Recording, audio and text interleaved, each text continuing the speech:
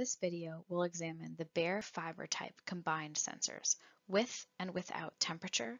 So we have the NX-BF/OF/E without temperature and the NX-BF/OFT/E, which is with temperature.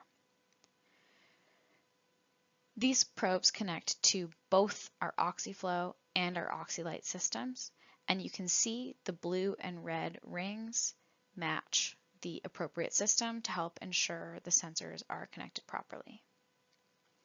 The bare-fibre type probes are the most popular sensors for in vivo work, as they're minimally invasive and allow for precise placement in the region of interest.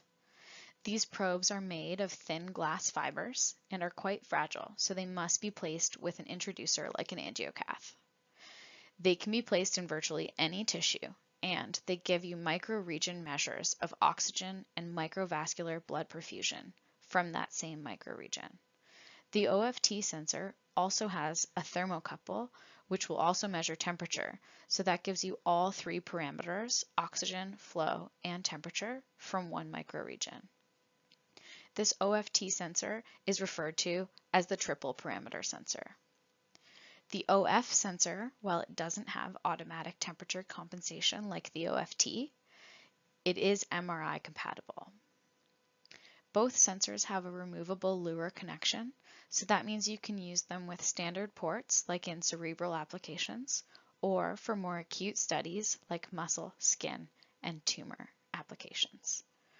They can be cleaned with 70% alcohol, and the white coiled cable you see in the photo on the right is approximately 2.5 meters long. So we can see that these sensors are quite flexible and they bend pretty easily. So they definitely need an introducer like a catheter or a cannula to be placed correctly. And you can see that they're about 6 centimeters long. So that was the OF sensor. And this is the OFT sensor, also flexible and also 6 centimeters long. When they're compared side by side, you can see that the OFT sensor has the thermocouple, like I mentioned before, and it has a slight reddish color, which is the thermocouple wire wrapped around the glass fibers. The OF sensor does not have this thermocouple, but again is MRI compatible. These sensors are both great for work in vivo and can give you so much information about the vitality of the tissue from one small microregion.